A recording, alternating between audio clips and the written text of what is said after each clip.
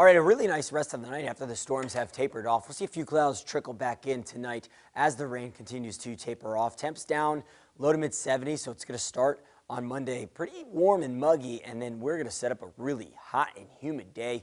Big time heat building in for thousands across the United States. We're going to be in the low to mid 90s, but it's going to feel way hotter than that because of the humidity. It's going to feel at least like 100 degrees by the early afternoon, so plan accordingly.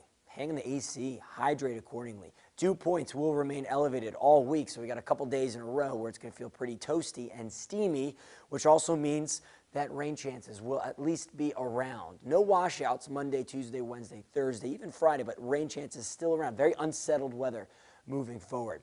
We go into tomorrow. Maybe a little fog, a few clouds in the morning. Starts all right. By the afternoon, the heat humidity builds. We'll see a few showers pop up by the late afternoon, early evening, and then likely a similar case by Tuesday, maybe a few showers developing by the early afternoon as it remains hot and humid. 80s, not much relief, remains humid Wednesday and Thursday. We'll heat back up before our next shot of rain by Friday.